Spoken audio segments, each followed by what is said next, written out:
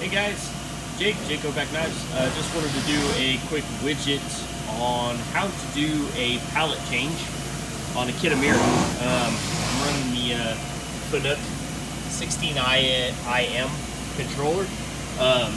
Took me a little while to figure out how to do this and how to program it. I use HSMWorks for my programming, and sorry you hear the ratcheting in the background. We got some guys doing some roofing today. But it took me a little while to figure out how to do the rotation on the pallet and then how to program it into my programming. So I figured I'd just show you real quick.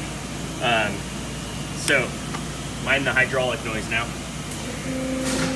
So now that your e-stop is pulled, you're in MDI mode. You go to program, and that brings you up to your main programming screen. All you have to do is type in M60 and a block insert, hit cycle start, then your movable button down below will flash. You hit that button and your pallet window will open and your pallet will come out. So pretty straightforward, pretty easy to do that. So again, you just come in here, it's all done. You just type in M60 and a block insert, cycle start, then your button will flash and your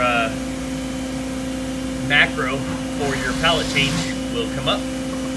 It reads through it, lifts the window, calls up table 2, which is M62, confirms that table 2 is in there, and swaps the pallets.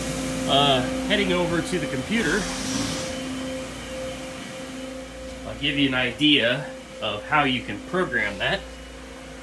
So right now I have got a program where I needed to do a pallet change so that I can insert some screws into some parts before I part off the tabs. So it's really simple. M60 is your command for a pallet change. You add 2 M60s, and what that will do is it will flash the light on the top of the machine to come over and hit the pallet change button. You hit the pallet change, pallet will swap out, you put your screws in, and it'll be the machine will be flashing again to hit the pallet change button. So when you're done installing your screws, you hit the pallet change button again, it goes back inside and it just kind of goes along its merry way. Now, if you want it to pallet change when you're done with the program or at the beginning of the program, and including in the middle of the program, one thing that you do have to add, and I'm sure you could probably add this as maybe a drop down in your post processor so that you can select it automatically or something in HSMWorks. I'm not sure how to do that. Autodesk guys, if you want to tell me how to do this automatically, that'd be amazing. But at any rate, you have to add your M109 in here, because if not, your coolant will just stay on, because it's just kind of in the middle of a tool change here. So I add an M109, it shuts off the coolant, because I've got through spindle coolant, and it's yeah, it's crazy when that turns on and the pallet change window starts to open, it sprays everywhere. So I M109 it, pallet change, do my thing, pallet change back, and then it all starts back up here.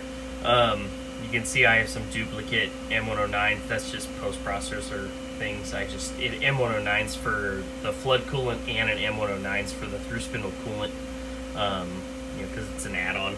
But something that you can do, and going back to the top, here's all my tools. Right at the beginning here, if you're loading parts and the first thing to happen is do a pallet change to put your parts into the machine.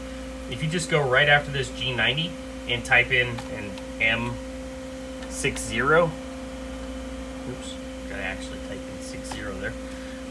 What'll happen is when you hit cycle start, it'll immediately do a pallet change, and then it will start facing on, or doing your like this facing operation. I don't want to do that at the moment, but then also at the end of your program, if you want to pallet change so that it brings it out after your G90, you can just go M60.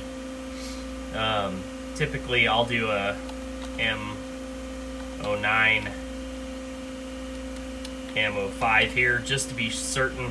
It does it already. I just like to have a little bit of extra safety factor there. Sometimes if you call out the M60, it won't shut the spindle off. I don't know if that's Kitamura glitch or whatever, but you know, I just do it just because, you know, it makes my life easier. So yeah, voila. Hopefully that helps somebody out, and good luck. Let me know if you have any questions or anything in the comments. I'll try to answer it. I'm no G-code wizard, but I think I've got it handled so far. Pallet changes work pretty flawlessly for me. One of the few things that does. Alright guys, hope you're having a great day. God bless.